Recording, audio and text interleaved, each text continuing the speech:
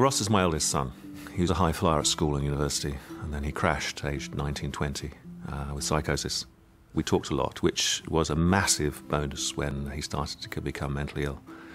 We still managed to keep that communication going.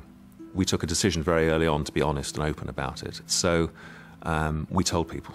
And you hear a lot of stories and you realise just how widespread it is. My cousin, my aunt, my brother. Why should it be brave to talk about these things? It shouldn't be brave, it should be normal. The key thing is to put yourself in their place, to not be confrontational, but to understand how they're feeling. Inside, part of him was scared by what was happening to him. He had no control over it. And I wish I'd really understood that more. I forgive you. Thank you. In public. Yeah. It's time to talk. It's time to change.